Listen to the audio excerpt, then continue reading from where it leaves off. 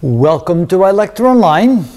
Now again, when I think about it more and more, I'm beginning to think that that original problem that we published almost 10 years ago was actually not incorrect.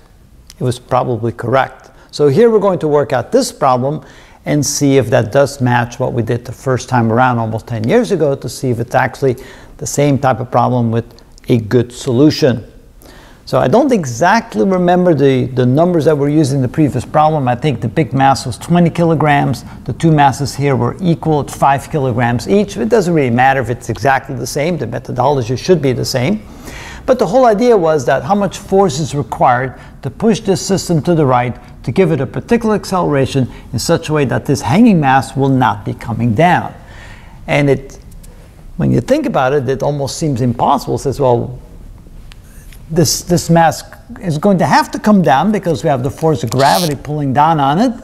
We have the m2g, and so this is not going to stay in place regardless of what happens, because this will be pulled down by gravity. As this object moves forward, no matter how much you push it, it's going to come down. So that's at least what we think conceptually, but that's not the case.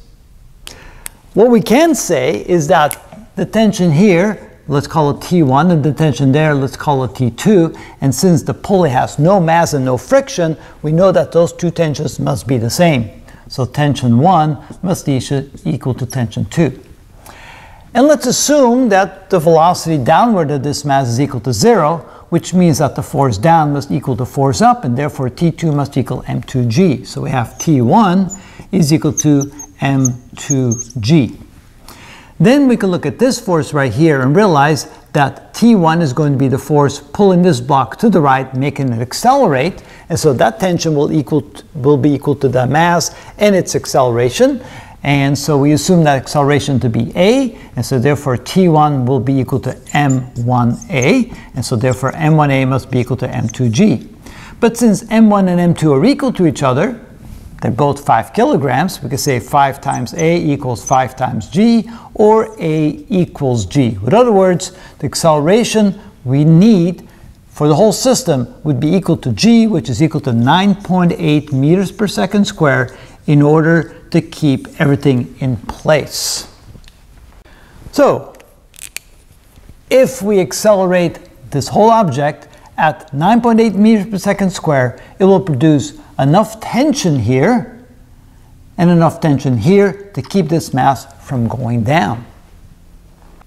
So how much force is that required? Well, that means, again, this force here, and I should go for F, right? This force here will be the force needed to accelerate this object, and this object. And then again, you may wonder, well, how can this force pushing to the right accelerate this object? Because there's no friction between those two surfaces and no friction between those two surfaces. I forgot to write that down, but no friction anywhere.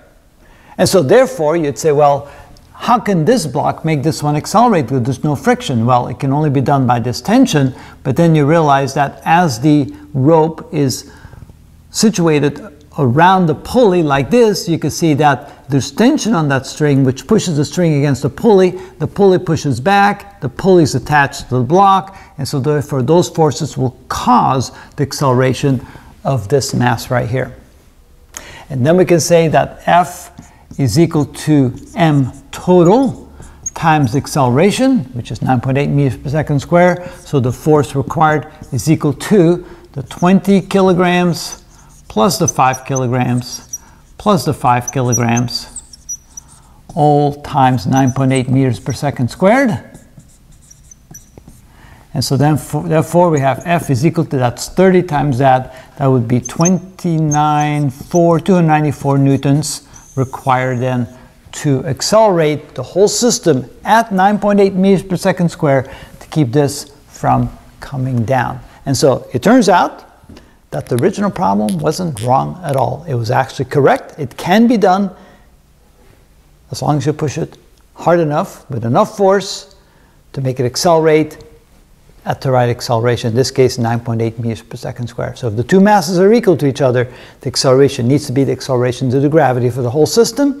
And yes, this force will be the cause of all three blocks accelerating at 9.8 meters per second squared to the right. It is correct, it can be done, and that is how it's done.